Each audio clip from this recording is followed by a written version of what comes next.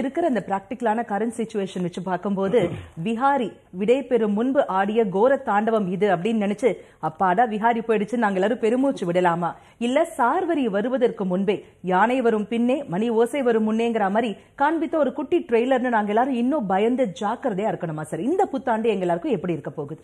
பொதுவா காலையிலன்னு சொன்னா நம்ம எல்லாத்துக்கும் குட் மார்னிங் சொல்லுவோம். யாருமே நம்ம தப்பாவே சொல்றது கிடையாது. ஜோதிட சாஸ்திரம் அப்படிதான்.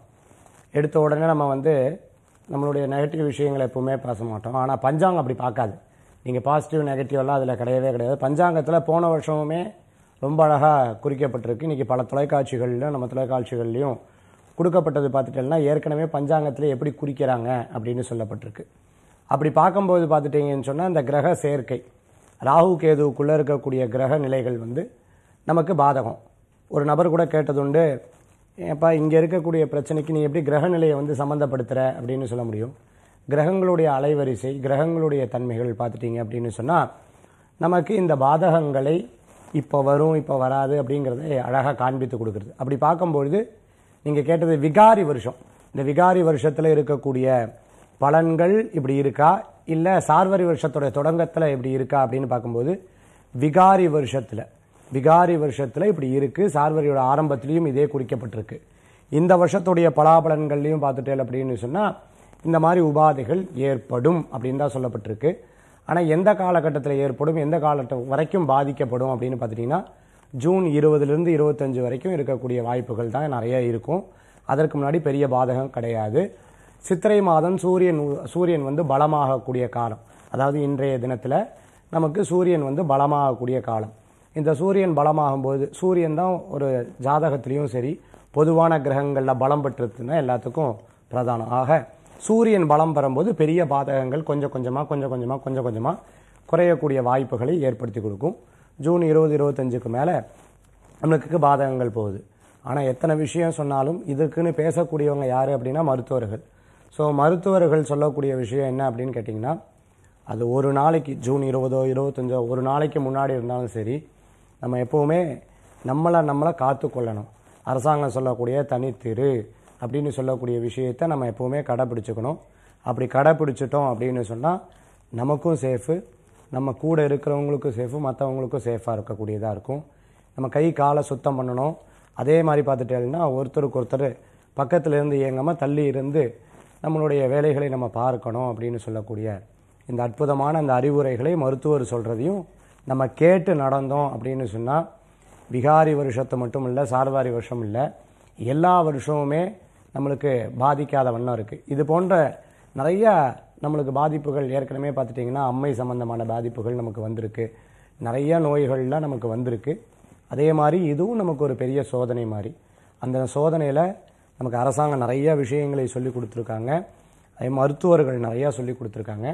கிரக நிலைகளில் இருக்கக்கூடிய சில பாதகங்களை நம்ம ஜோதிடர்கள் ரொம்ப அழகாக சொல்றதுண்டு. ஆக விகாரி வருஷத்துடைய பாதிப்பும் இருக்கு, சார்வரி வருஷத்துடைய ஆரம்ப பாதிப்பும் இதில் இருக்குன்னு தான் தெரியுது. சுத்தமாகவும் சுகாதாரமாகவும் இருந்தாக்க இந்த சோதனைகளை வென்று சாதனை படைக்க முடியும் அப்படின்னு அழகா சொன்னீங்க. எனக்கு ஒரு சந்தேகம் உண்டு சார். இப்போ இதுல பாத்தீங்கன்னாக்கா பாதிக்கப்பட்டவர்களின் எண்ணிக்கை அப்படின்னாக்க எண்ணிலடங்காத வகையில இருக்கு இல்லைங்களா? அந்த அளவிற்கு பாதிக்கப்பட்டிருக்காங்க. இவ்வளவுல ஒருத்தர் கூடவா அவங்க வீட்டை வாஸ்துப்படி சரியாவோ இல்ல ஜோதிட ரீதியாக பரிகாரங்களோ இந்த மாதிரிலாம் செய்யாம இருந்திருப்பாங்க. ஏன் அவங்க செஞ்சதெல்லாம் இவங்களை காப்பாத்தல? ராசிக்கல் போடாம இருப்பாங்களா, எண்கணிதம் பார்க்காம இருப்பாங்களா? ஒருத்தராவது இருப்பாங்க இல்லைங்களா? ஏன் அந்த இதெல்லாம் இவங்களை காப்பாத்தல? பொதுவாக ஒரு வாகனத்தில் நம்ம போயிட்டுருக்கோம். அந்த வாகனத்தில் போகும்போது நம்ம சௌக்கியமாக காத்தால சுவாமியெல்லாம் கும்பிட்டுட்டு தான் நம்ம வாகனத்தில் ஏறி உட்காடுறோம். டிரைவரும் அதே மாதிரி தான் ஏறி உட்காடுறாரு. டிரைவர் கிட்டத்தட்ட 20 வருஷமாக 30 வருஷமாக வாகனத்தை ஓட்டின்னு இருக்கார். அவருக்கு தெரியும் எந்த பாதிப்பு வண்டியில் ஏற்பட்டால் எப்படி சரி பண்ணுறதுன்னு தெரியும். அப்படியே சரி பண்ணும்போது வேகமாக ஓட்டும் போது திடீர்னு பிரேக் டவுன் ஆச்சு அப்படின்னு சொன்னால் நீங்கள் வாகன ஓட்டுநர்கிட்ட போய் நான் காலத்தால் சுவாமி கும்பிட்டுட்டு தான் வந்தேன், நான் அழகாக நீங்கள் வண்டி ஓட்டப்படாதா, இவ்வளோ திறமைசாலியாக இருக்கீங்களே, இப்போது கிட்டத்தட்ட ஒரு 50 பேர் உட்கார்ற பஸ்ஸை உங்களால் சரியாக சேஃபாக இது பண்ண முடியலையே நீங்கள் சொன்னீங்கன்னா சொல்ல முடியாது. ஏன்னு கேட்டிங்கன்னா வாகனம் என்பது இந்த மனித உயிர்கள் மனிதனுடைய தன்மைகளை விட, அதாவது அந்த பலத்தை விட அப்போதைக்கு அது ஜாஸ்தியாக இருக்குது. ஏன்னா இத்தனை பேர்த்த இழுத்துட்டு போகக்கூடிய சக்தி வாய்ந்ததாக இருக்குது. இதே மாதிரி தான் இயற்கையும். இயற்கை சீற்றத்துக்கு முன்னாடி வரைக்கும் எல்லா விஷயங்களும் நம்மளால சொல்ல முடியாது. இயற்கை சீற்றங்கள் ஏற்பட்டதுன்னா அதுக்கப்புறம் பார்த்துட்டேன் அப்படின்னு சொன்னால் எல்லாம் ஸ்தம்பித்திரும்னு சொல்லுவாங்க. இயற்கையில் கோயில் அடங்கியிருக்குல்ல, இயற்கையில் சுவாமி அடங்கியிருக்குல்ல, இயற்கையில் மனிதர் அடங்கியிருக்காங்கல்ல, இயற்கையில் எல்லா விஷயங்களும் மரங்கள் அடங்கியிருக்குல்ல, இயற்கையில் எல்லா விஷயங்களும் அடங்கின மாதிரி இந்த இயற்கை சீற்றம் அப்படின்னு ஒன்று வரும்பொழுதோ அல்லது உலகெங்கும் இருக்கிறவங்களுக்கு ஒரு ஆபத்து காலம் வரும்பொழுதோ இது யதார்த்தமாக ஏற்படுறது. நீங்கள் சொன்னது கரெக்டு தான். நான் அதனால தான் எப்போ நிகழ்ச்சியில் ஆரம்பிக்கும் போது சொல்லுவேன், astrology it's not a life, it's a guidance to our life. நம்ம வாழ்க்கைக்கு ஒரு வழிகாட்டுதலாக இருக்கக்கூடியது, நம்ம வாழ்க்கைக்கு ஒரு உறுதுணையாக இருக்கக்கூடியது. மனிதன் தன் மேலே வச்சிருக்கக்கூடிய நம்பிக்கை, அந்த நம்பிக்கைங்கிற வார்த்தையை இன்னொரு இடத்துல போடலாம். தன்னை விட இறைவன் பேல வச்சிருக்கக்கூடிய நம்பிக்கை, நம்பிக்கைக்கு இன்னைக்கு என்றைக்குமே பலம் ஜாஸ்தின்னு சொல்ல முடியும். நம்ம சுவாமியை சார்ந்த விஷயங்கள் பூரா நம்பிக்கை.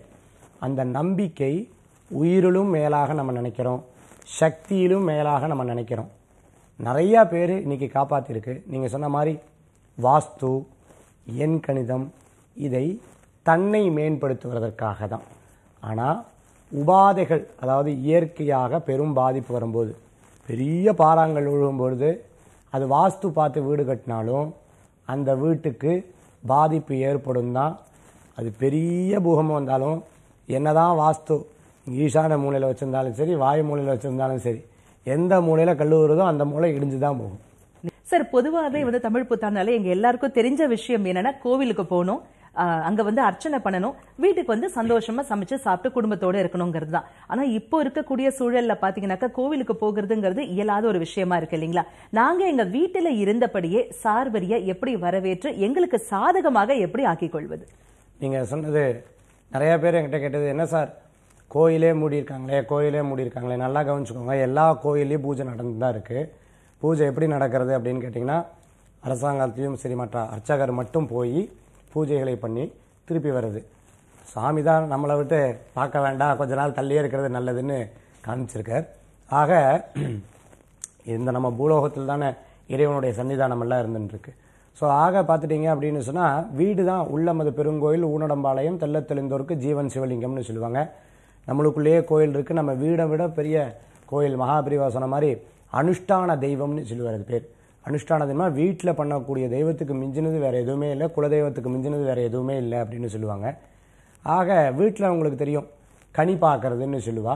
இந்த கனி பார்க்கறது காலையில் பணம் வச்சுண்டு, கண்ணாடி வச்சுண்டு, அதுக்கப்புறம் பார்த்துட்டேன்னா பழ வர்க்கங்கள்லாம் வச்சு, இனிப்பு பண்டங்கள் கல்கண்டெல்லாம் வச்சு சுவாமிக்கு முன்னாடி நேவேத்தியம் பண்ணதுக்கப்புறம் ஃபஸ்ட்டு வீட்டில் எழுந்திரிச்சு அம்மா இதெல்லாம் பண்ணுவாள். வீட்டில் மனைவி இருந்தாங்கன்னா மனைவி இதெல்லாம் பண்ணி, அதுக்கப்புறம் ஒவ்வொருத்தராக பார்த்து சுவாமியினுடைய படம், அதே மாதிரி பார்த்தீங்கன்னா அந்த கனி வர்க்கங்கள், நகைகள், பணங்கள்லாம் பார்த்துட்டு, அதுக்கப்புறம் வீட்டில் அம்மா அப்பா காலில் ஆசீர்வாதம் வாங்குறது. அதே மாதிரி பார்த்துட்டேன் அப்படின்னு சொன்னால், குழந்தைகள் இருந்தால் குழந்தைகள் அம்மா அப்பா காலில் ஆசீர்வாதம் வாங்குறது, இதெல்லாம் பண்ணுவாள். ஸோ இது யதார்த்தமாக எல்லாரும் பண்ணக்கூடியது.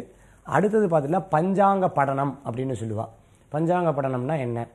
பஞ்சாங்கத்தை வாசிக்கணும் டெய்லி. இது வருஷம் முதல் நாள் மட்டும் கிடையாது, டெய்லி வாசிக்கிறது நல்லது.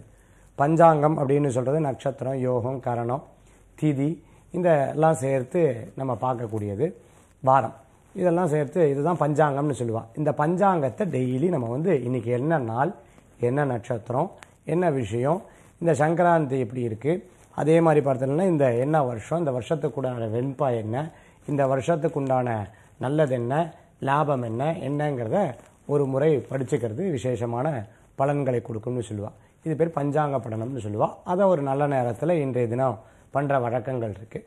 முடிஞ்ச வரைக்கும் இன்றைய தினத்தில் எப்பவும் இயல்பாக நம்ம சில விஷயங்கள்லாம் நம்ம ரெசல்யூஷன் எடுப்போம். வருஷமானால் இனிமேல் இது பண்ணப்படாது, இனிமேல் இது பண்ணப்படாதுன்னு அடுத்த நாளே இதை பண்ணுவோம்.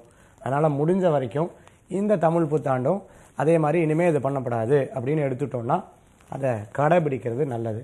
குழந்தைகளுக்கு படிப்பு, பெரியவங்களுக்கு தொழில், வேலை, பணம் சேமிக்காதவாளுக்கு சேமிப்பு, அம்மா அப்பாவை பார்த்துக்காதவா அம்மா அப்பாவை பார்த்துக்கிறது, அதே மாதிரி அம்மா அப்பாட்ட பேசாதவா அம்மா அப்பாட்ட பேசுறது, மாமியார் மருமக பிரச்சனை இருந்தவா திருப்பி பேசுறது, அதே மாதிரி சொந்த பந்தத்துக்குள்ளே ஒற்றுமையாக இருக்கிறது, அதே மாதிரி நம்ம வாழ்க்கையில் ஜெயிக்கணுங்கிற முயற்சிகளை தளர விடாமல் இருக்கிறது, பிறரை குற்றம் சொல்லிட்டு இருந்தவா குற்றம் சொல்லாமல் இருக்கிறது, அதே மாதிரி சண்டை இருந்தவா சண்டை இல்லாமல் இருக்கிறது.